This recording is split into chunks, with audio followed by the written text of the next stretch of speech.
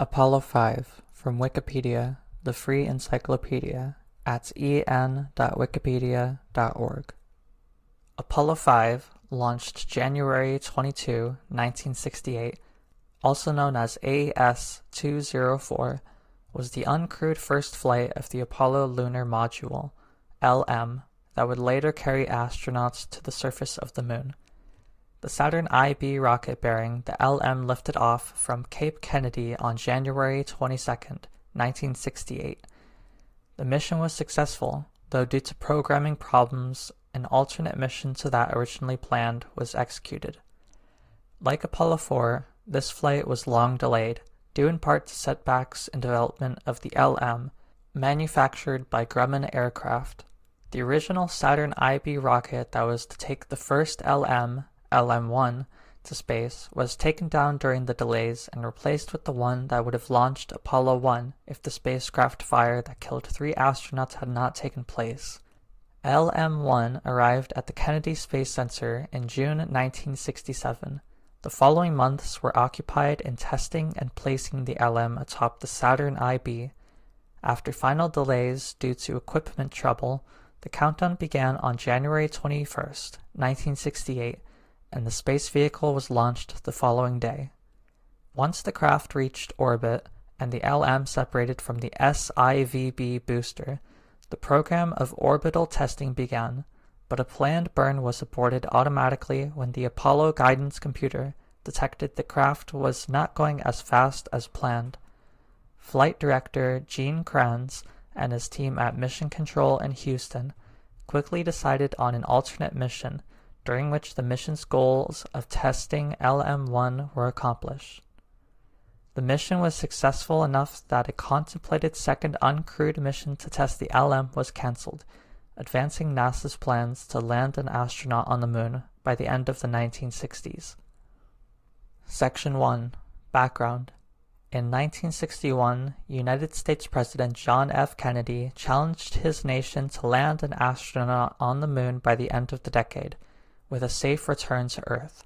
After considerable debate, NASA, the U.S. government spaceflight agency, decided in late 1962 that lunar missions would use a lunar orbit rendezvous in which the complete Apollo spacecraft would be propelled towards lunar orbit by the Saturn V launch vehicle's third stage, called the SIVB. Once in lunar orbit, those astronauts who would land on the Moon would enter what was then called the Lunar Excursion Module, LEM, later called the Lunar Module, LM. This craft would separate from the Apollo's Command and Service Module, CSM, and land on the Moon. When the astronauts were ready to return, they would enter the LM, take off, and redock with the CSM. Once the crew re-entered the CSM, they would discard the lunar module and return to Earth in the CSM. In 1962, NASA invited 11 companies to bid for the contract to construct the LM. On November 7, 1962, NASA announced that it had awarded the contracts to Grumman in Bethpage, New York. Section 2. Delays. As with Apollo 4, there were significant delays for Apollo 5. The primary cause of the Apollo 5 delays was the LM, which was behind schedule. Apollo Program Manager, Major General Samuel C. Phillips, had originally hoped that the uncrewed test flight of LM-1, the first lunar module, would launch in April 1967. Anticipating 6 months for checkout and testing of the vehicle, NASA asked Grumman to have LM-1 delivered to Kennedy Space Center in Florida by September 1966, but due to difficulties in manufacturing LM-1, delivery was repeatedly delayed. The delivery date was still uncertain when AS-206, the Saturn IB launch vehicle planned to boost LM-1 to orbit, was erected at Launch Complex 37 in January 1967. After the fire that month that killed the Apollo 1 crew, the launch vehicle planned for Apollo 1, AS-204, was moved from Launch Complex 34 to Launch Complex 37 and replaced AS-206. This was done because AS-204 was the last Saturn IB with full research and development instrumentation, and, with crewed flight on hold, NASA wanted to use that booster for the first flight of the LM. With no LM yet available, Grumman built a plywood mock-up of one at Launch Complex 37 to aid in facilities verification. On May 12, 1967, Apollo program spacecraft manager George M. Low informed NASA headquarters that Grumman was committed to a June 28 delivery of LM-1, though Low noted that the goal would be hard to meet. On June 23, LM-1 arrived at Cape Kennedy on board Aerospace Line's Super Guppy. The stages were mated to each other 4 days later. A 400-person team under John J. Williams, a veteran of launch operations for both Mercury and Gemini, checked to see that LM-1 met specifications, after which they supervised Grumman technicians, who tested and modified the vehicle. Due to leaks in the LM's ascent stage, the 2 stages were demated in August, and after these were fixed and the stages were remated, another leak developed and the stages were demated again in September. During this time, several pieces of equipment were removed for repair by Grumman. The stages were remated again in October. As of September 6, 1967, Apollo 5 was running about 39 days behind the plan established on July 18, but all known issues were being dealt with the exception of some leaks from the propulsion system. Most mission documents were ready by late 1967. Mission Director William C. Schneider issued mission rules on November 18, 1967. The following day, LM-1 was mated to its launch vehicle, and the space vehicle readiness test was completed in December.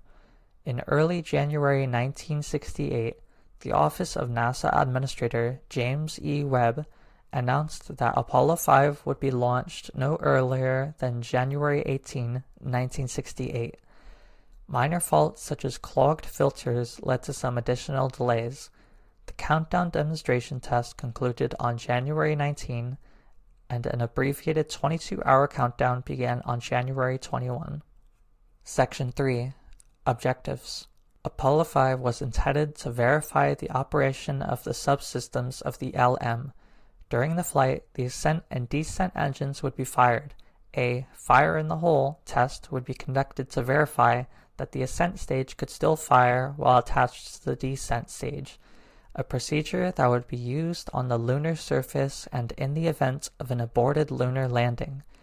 It involved shutting down the descent stage, switching control and power to the ascent stage, and starting the ascent engine while the 2 stages were still mated.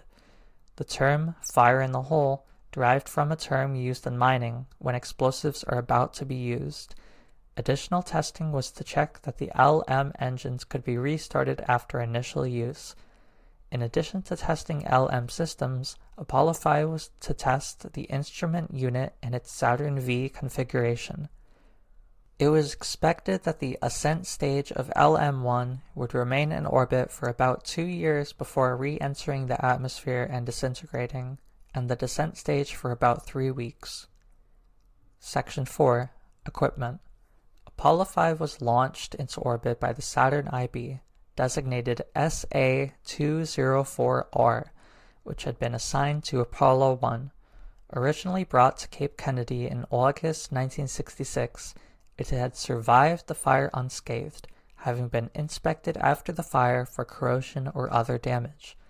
Ignition weight for the launch vehicle, including the spacecraft and propellant, was 589,413 kilograms, or 1,299,434 pounds.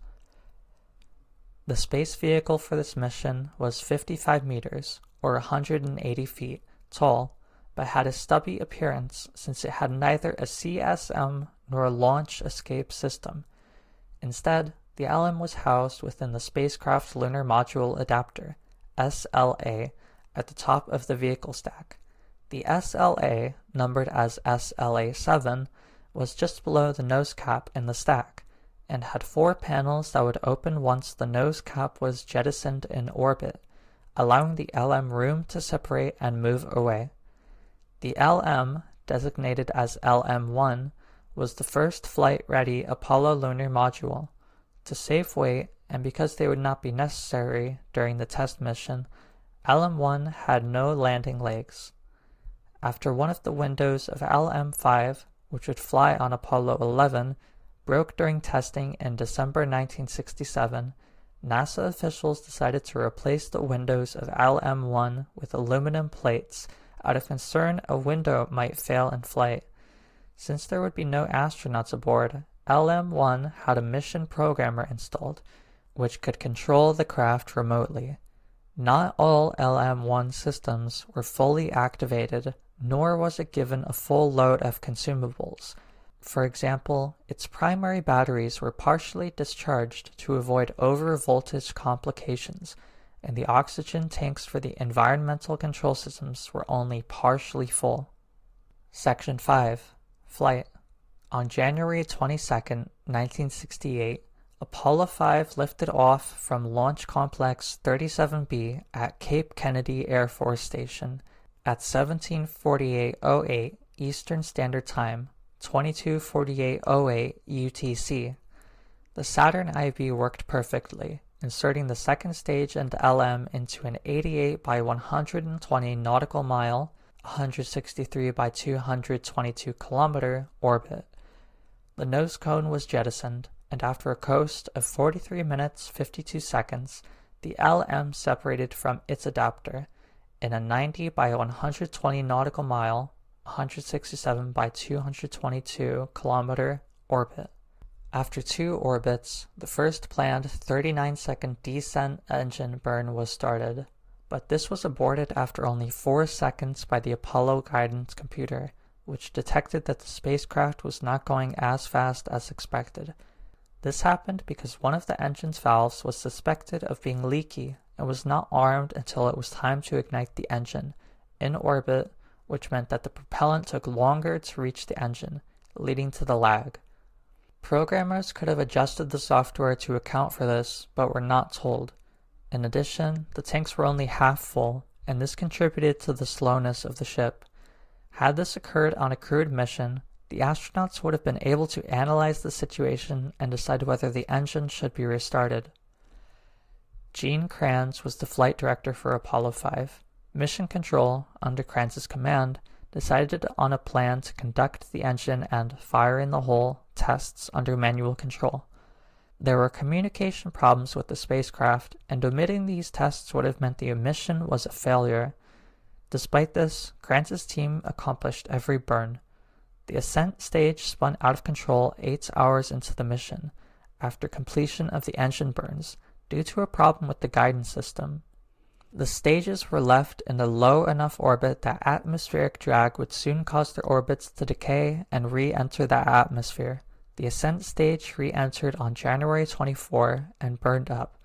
The descent stage re-entered on February 12, falling into the Pacific several hundred miles southwest of Guam.